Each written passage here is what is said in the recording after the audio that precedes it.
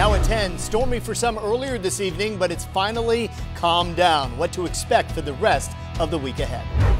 A lot of anxiety, a lot of people's vacations interrupted. A scare at the seacoast. What went wrong after Seabrook Nuclear Station's alarms were accidentally activated? And one of former President Trump's closest allies testifies on the Capitol riot.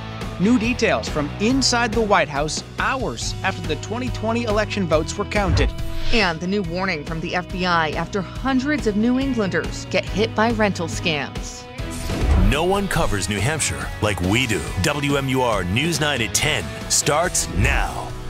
A stormy afternoon in the Granite State today. Take a look at this video from Wolfboro, where winds were rocking boats out on the water. Rain being pushed in all directions as gusts swept through the area. In Pennacook, hail covering what was green grass there, giving lawns across the state plenty of water after a few dry days. And now the calm after the storm. Hampton saw some dark clouds earlier, but the sunset lit up the skies in pink with fog covering the coastline. What a difference there.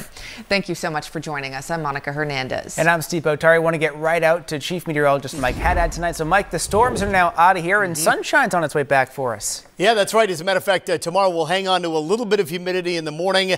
Very low shower chance in the afternoon, so much quieter for the day tomorrow. Here's